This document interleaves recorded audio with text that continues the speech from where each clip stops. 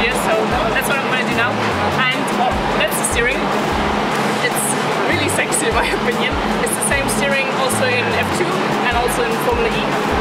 Just the buttons are different and everything. I can switch the ignition on actually.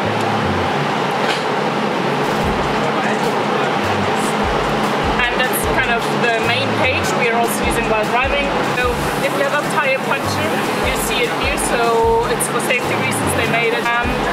Then you also have different pages you can change.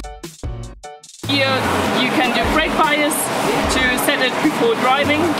Radio button, pit limiter, rain light, virtual safety car, fuel pump and reverse.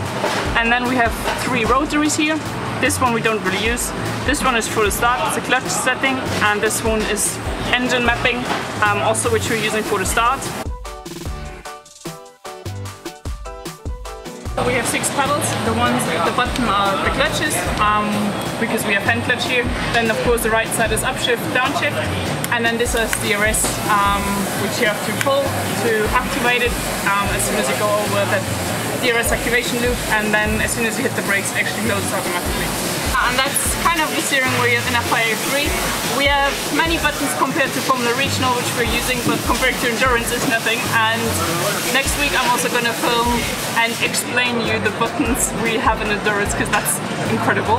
And yeah, hope you like the video, give it a thumbs up, and then see you next time again.